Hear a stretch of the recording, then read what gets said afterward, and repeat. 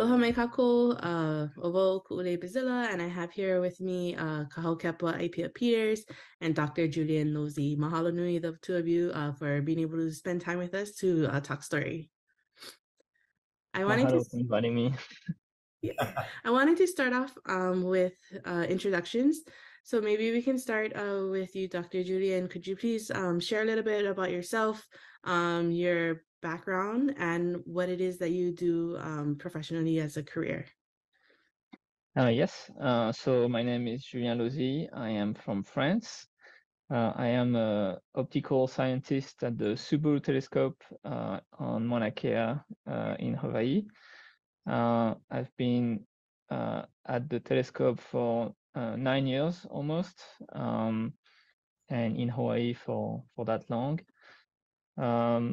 I've visited Hawaii many times before, since 2008, when I did an internship also at the Subaru telescope.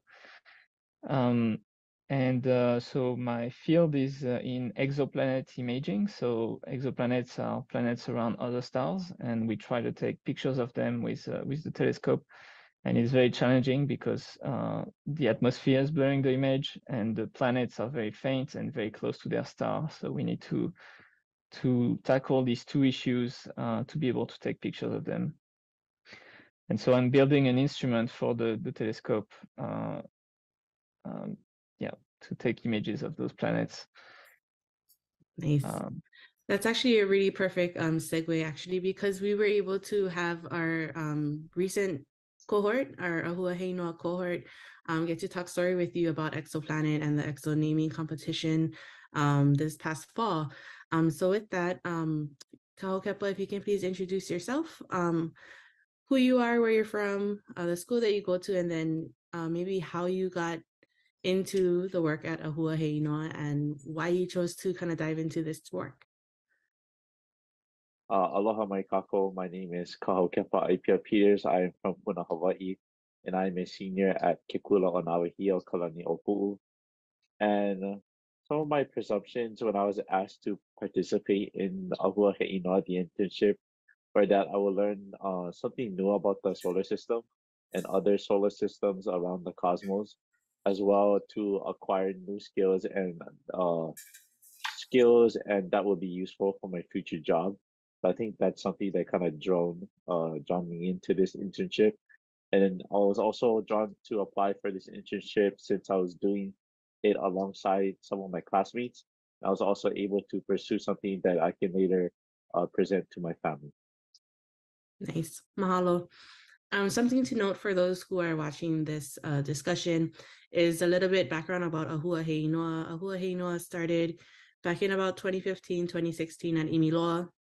And it began with a discussion about wanting to name discoveries that are found on Mauna Kea and naming them in a Hawaiian way and with a Hawaiian name and having that recognized globally. And since then, it's evolved into other types of putting forth, I guess, or calling forth names and projects. But that practice of Ahua Heinoa, I think there are about 6 discoveries that were either found from Mauna Kea's telescopes or Mauna Kea telescopes participated with other telescopes around the world in its discovery. And ʻImiloa was in a great position and able to work with the scientists to give these names and then have them adopted by the International Astronomical Union. Did I get that right, Julian? Yes. The IAU. Yes. So something that was great that happened this past fall was this opportunity that I briefly mentioned to participate in a naming of an exoplanet. And as Dr. Julian mentioned, that is his field of study. And so we thought that it'd be a really great opportunity for him to come in and engage with our interns, and especially our interns to be able to have direct access and discussion with someone who is in the field of exoplanets. So I kind of want to just ask the two of you, what was that like? Julian, maybe why you said yes to coming to that initial presentation, and then kind of what were some takeaways from that experience that you got from the interns? So there's many reasons why I said yes. First of all, like be able to name astronomical object is an opportunity that is very rare, especially in our field, in exoplanets. We found a lot of exoplanets, like about 5,000, but only a few have like proper names. That's not just a code, and that's because we're still in the infancy of discovering them, and the process of naming exoplanets is a quite complicated process. And so being able to be involved in that it was very very important to me, and I'm very happy to be helping in some way. Also, I love sharing what I do, so sharing my field with the Ahua Heinoa students was really rewarding for me too. But yeah, it's the difficulty, I think, for me was that the exoplanets that were going to be named were not detected with the technique I'm using. And so it was a little harder for me to understand the characteristics of the planet. I'm not, the scientist that analyzes the data. I'm the guy that builds the instrument that takes the data.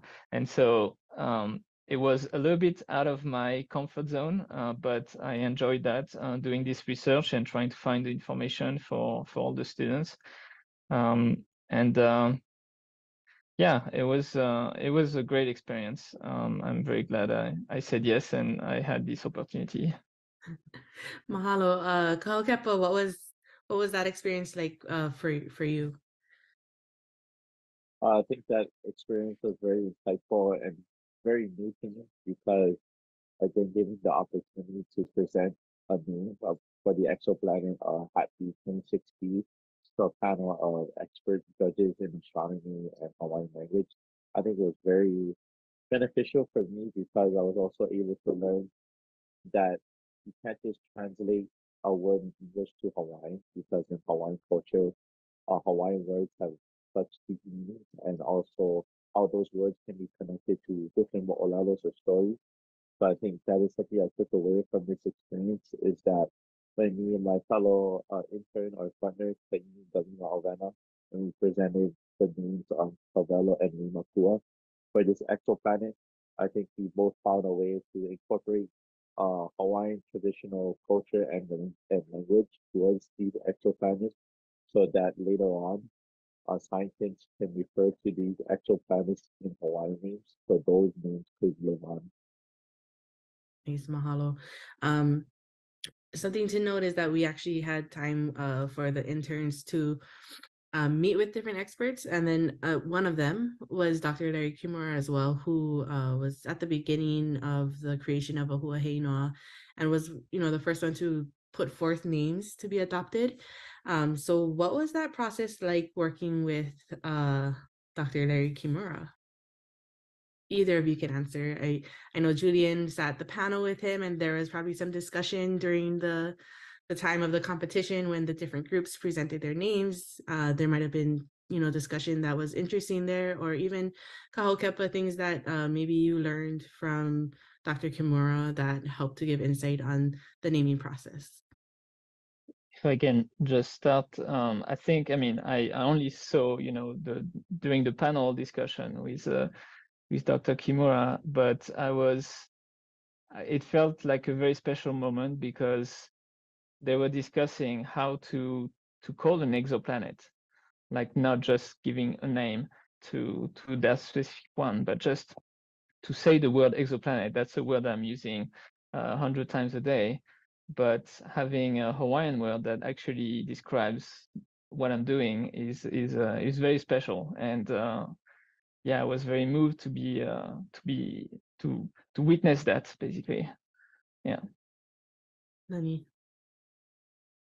What I learned when we met with Larry Kimura is again, like every Hawaiian word has a deep meaning, and he also brought up, like what Julian said, how exoplanets, there are certain names. So one of them is Hokulele, which is something I never knew before. So I think just learning from him and learning these new words and how me and my fellow interns could incorporate those words into the naming of the exoplanets is very important, and I thought it was very exciting. Yeah, Nani, that's true. In the work that is being done in different spaces, but as we're talking about ʻImiloa, scientific terms, astronomical terms, how do we engage in these types of discussions while looking at current and upcoming astronomical tools, astronomical theories, and all these words, right? Like an exoplanet. How do we incorporate and look to our traditions to give us insight on how we can have those discussions in Hawaiian and kind of go into that the space to give room for ʻŌlelo Hawaii in that way. Mahalo nui, the two of you, for your feedback on that. We are still waiting for an update on the EXO World naming competition. So that is still underway, and we should be knowing sometime in March if the names that were submitted are selected for the exoplanet and its host star. Something else that had happened so far in the current cohort for Ahua Heinoa was actually a trip up to Mauna Kea. So in addition to the EXO World Naming Competition, our interns are currently working on development of a new exhibit at ʻImiloa. And part of that research process was, having the time to go up to Mauna Kea to look at the dark sky and to actually see the perspectives of what dark skies look like through an astronomical lens, and for astronomers and people who work up on the mountain. So I kind of want to spend some time talking story a little bit about that. Maybe Julian, you can start off. He gave a tour for one of the groups of Subaru Telescope, as well as Canada, France, Hawaii Telescope with another group. And we did rotations between the two telescopes, had time to have discussions down at Hale Pohaku, right above the visitor center at the 9,000 level. But Julian, maybe share a little bit with us on what was maybe the most exciting thing that you got to do with the interns while up on Mauna Kea, and if there was a key takeaway from that experience? I mean, the whole experience was great. First of all, I've given a lot of tours of Subaru telescope because I really love sharing what we do up there, and just showing the telescope to people and showing the mountain, because it's a very unique experience. And just having the students that we interacted for a few weeks, and having them see in real life what the telescopes and the summit of Mauna Kea was very great. The takeaway, I don't know, there's so many. Like the whole tour was a great experience. We saw both telescopes. We saw the sunset from the summit. That was amazing. And then we did a little bit of stargazing at Hale Pohaku. Had some nice discussion about dark skies in Hale Pohaku. So that was also very nice, because I experienced dark skies maybe more than some, and it's nice to be able to talk about it. I don't know. I don't have one specific moment. Maybe when we arrived, and one of the students, they started playing in the snow, because it's Hawaii and you don't have a lot of places that has snow. And so for some of them, it was the first time at the summit and the first time in the snow, touching snow. So that was also great to see that. Yeah. Yeah, no, for sure. Being able to go up to Mauna Kea for some was their first time. And that was a really special moment for them to, apologies, that's my dog. But Kahokepa, share with us, what was the experience like for you from your perspective? The experience for me, in my perspective, is I've only been to the summit once, so I think this was a great opportunity to go back to the summit of Mauna Kea, and to also listen and to the thoughts of experts like Julian when he gave us the tour of the Subaru telescope and the Canada, France, Hawaii telescope, because the only telescope I heard of before was the TMT. I never really heard of any other telescopes above Mauna Kea. So I think it was very exciting and to learn about these telescopes. And I think a takeaway that I learned from this is that you don't be afraid to ask questions because very few opportunities come. So I think to make that time productive, I think you should just always ask questions, whether or not you feel scared or nervous. You should just ask your questions so that you can improve and you can also learn something new. That's really great. I think that's a great havina or lesson. For those who are maybe interested in the work that is being done at Hula Hinoa, at ʻImiloa. I think sometimes it's just asking. That's the hardest part to get things going. But we never really know what people's appetite are unless we ask. So that being said, I'm curious if there are any suggestions that you folks might have for those who are watching from around the world, for those who are interested in expanding their language efforts, or maybe if they're experts in the field, that want to engage with their indigenous communities and their languages. What are some things that you would suggest to those viewers, advice maybe that you would give to them on ways that they can begin that conversation or exchange of knowledge?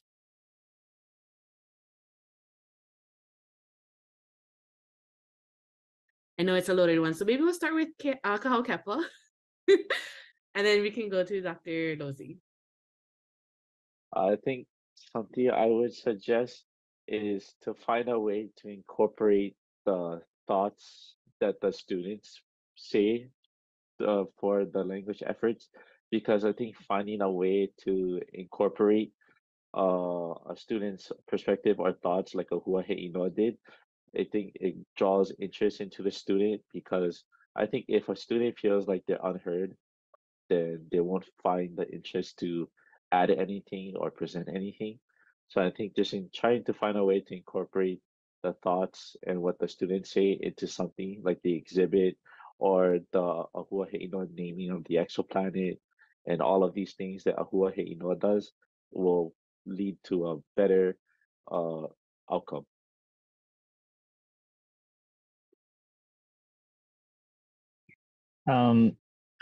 It's a really hard question to answer. But I mean, as a French person in a foreign country, and a foreign country that also has its own history and a lot of different indigenous groups, it's very important to learn as much as possible about the indigenous culture that you're part of, or I mean that you're interacting with. I'm learning slowly Hawaiian on Duolingo, for example, and it's been more than a year now, and I feel like I've made progress enough that I kind of understand a little bit sometimes if I hear discussions in Hawaiian, and that's so rewarding, because I'm not gonna try to speak at all, but it's really nice to have this perspective. I mean, the Hawaiian language is so an important part of the Hawaiian culture that it's really nice to see to be able to not just use Hawaiian words, but also just understand what they mean, really. And yeah, I don't know, it's it's really hard, but in my work, we are trying to be more aware of this and try to integrate some of that culture in our work, and just be part of the community, try to help in the community, even in non-astronomical related activities, just planting trees on Mauna Kea. This is one of my hobbies, and I love that. Yeah, so there's a lot of different aspects that you can do to help, but yeah, I don't know. No, mahalo nui to the both of you. That was really, really great discussion. And I think, something to say about it too is that I think we're still at the beginning phase of it ourselves with Ahua Heinoa. There have been, some cohorts. There have been, some names that were put forth, but also saying that there's a lot of growth to come forward in the future. And there's a lot of opportunity as well in astronomy, but also in different sciences too, as we expand the scope of what we consider to be, Hawaii and Hawaiian sciences, and how we can further engage ʻŌlelo Hawaii in those areas. We are at the end of our discussion, but I wanted to just leave this last opportunity. If you folks have any mana'o, any thoughts of what the future could hold in regards to ʻŌlelo Hawaii in the domain of astronomy or in sciences, or, as we talk about, expanding Hawaiian language revitalization and normalization throughout society. What are some things that you folks are hopeful of, or that you start to see yourselves? The programs like Ahua Heinoa are really important because we need to have more of this interaction between the scientists and the more like the general population, like students of other fields, and just like everyone that's working on Mauna Kea should be able to talk to each other, like the scientists on the mountain, but also the scientists that do like the conservation efforts. There's a lot of different fields that are located on this mountain, and we should be able to to talk to each other and be able to understand what each other do. And having the link of the Hawaiian language is very important. I mean, this is great to be able to give some Hawaiian names to things that we do. It's such a great experience.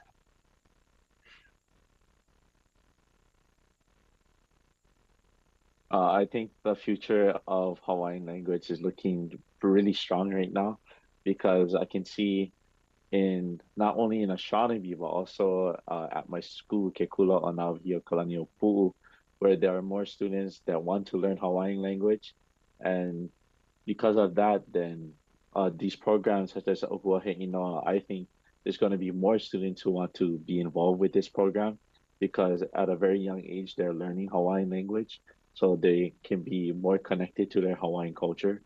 So I think the future of Hawaiian language, Hawaiian culture, and Hawaiian heritage is looking really strong so far. And I think a lesson that I can take away from this is that even though it's so strong right now, we should not stop fighting to revitalize the Hawaiian culture, because I think if we stop now, then it won't grow anymore. So I think even though we're strong now, we shouldn't have this mindset that, oh, we did everything we could. We just keep going, keep fighting, so that the future of Hawaiian language can improve and can get stronger throughout the years. Mahalo nui, Kepa, senior graduating. Excited to see what you do in the next 5 years. Same with you too, Dr. Julian, with the different types of tools that you're creating for discoveries up on Mauna Kea. I can only imagine what the future holds for us. So that is the end of our discussion. Mahalo nui again to the two of you for joining in and sharing your insight on Ahua Heinoa with those who are participating with us at the He ʻŌlelo Ola conference. Mahalo nui. Hello. Mahalo. Through efforts like Ahua Heinoa, we are putting our ʻŌlelo Hawaii at the core and forefront of scientific efforts. And this is yet another way of seeking justice and reclaiming domains for our ʻŌlelo to thrive, and ultimately our Hawaiian way of being. Without any other Q&A questions that came through, it is also my pleasure to mahalo everybody for joining us today. Mahalo to the panelists, mahalo to the He Ola Hilo Field Study and the ICLDC conference organizers. Mahalo to you, the participants who sat through all of these discussions and gave questions for our panelists. Mahalo to the I'll Interpret group for the American Sign Language translation and closed captioning, as well as the individual and collective work that we are all doing for our respective communities. I hope that this this gathering gave some more insight, inspiration, and got us a little bit more invigorated to go back into our respectful spaces and do the good work that we are doing in order to perpetuate, revitalize, and re-normalize our Indigenous languages. The recording of both days of the Hilo Field Study will be available at mokuolohonua.com. That's www.mokuolahonua.com, which has many other Indigenous language resources that are available for you to access as well. So until the next time, ahui ho, malama pono, aloha.